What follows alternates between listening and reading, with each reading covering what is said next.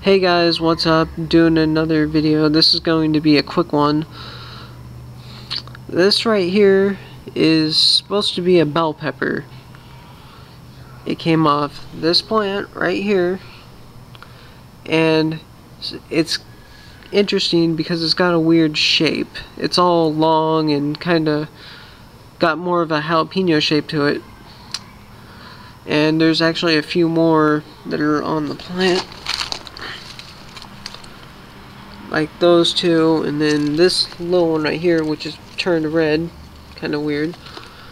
But the seed this plant grew into came from a store-bought bell pepper, but it's got this weird kind of long look to it like the other ones.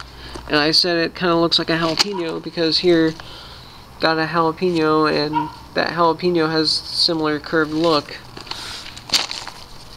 And then kind of the same with that one.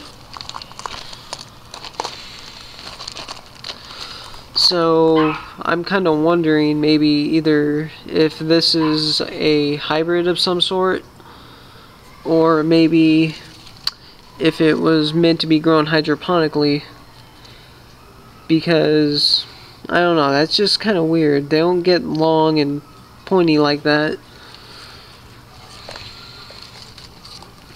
But I took this one off the other day because, as you can see, it's turned red.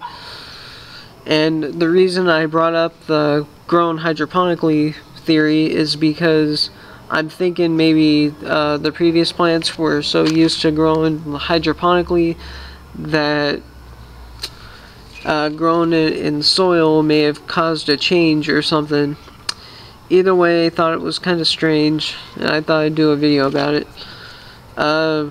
Planning on doing the ghost pepper pod test pretty soon, so stay tuned for that, and a few other pod tests.